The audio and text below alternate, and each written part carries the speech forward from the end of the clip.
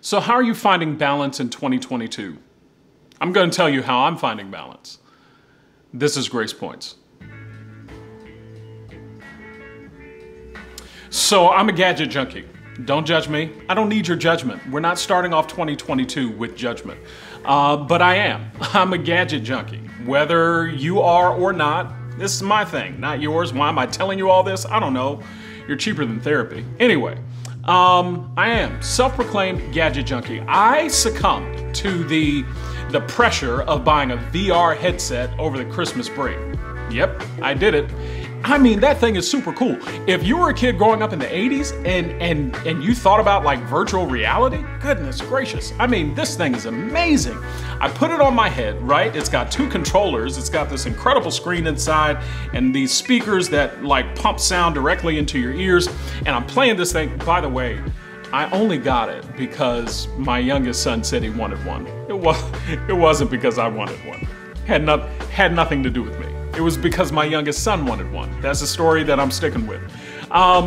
Anyway, I put this thing on my head. It's got incredible games, and I'm standing up. You're standing up in the middle of this open space, and I put it on my head. I've got the controllers, and I'm playing this game. I'm not moving, and I'm playing this game, but because of what I see and because of what I hear, I lost my balance.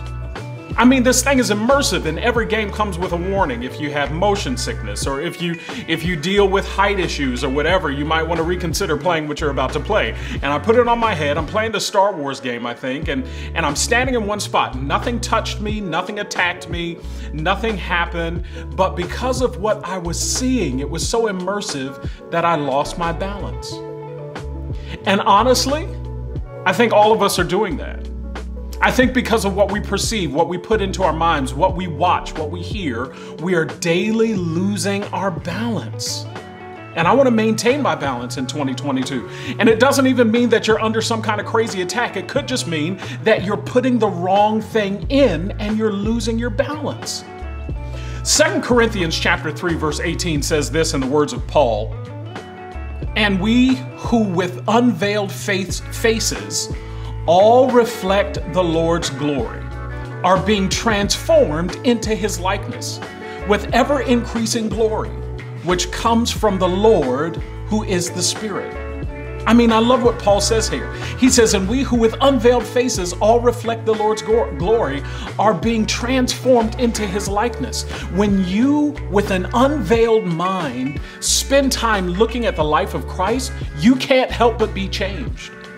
When you look at the reflection of God in the life of Christ, there's no clearer picture of God than in the life of Christ. More glory is revealed in the life of Christ than Moses ever experienced on the mountain. And we see in the life of Christ who God is.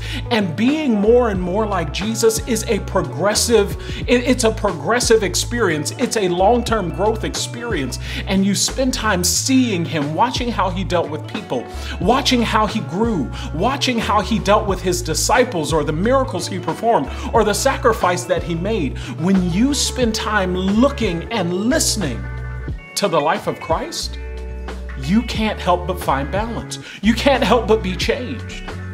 So this is what I want you to do for the beginning of 2022. I want you to see Jesus in the Gospels.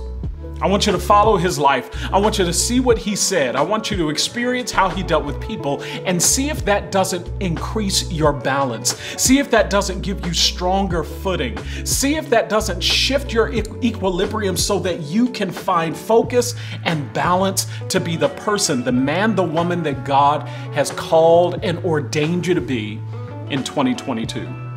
It's easy to be off balance when all we see is the negative, or we see a bunch of media, or we see a bunch of social media, or we're watching too much TV, or we're listening to the wrong thing. I want you to cut those things out. And I want you, for the next couple of weeks, just to focus daily in the Gospels on the life of Christ and see if that doesn't give you balance.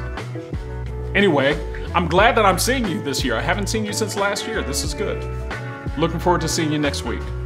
This is Gracepoints. God bless you.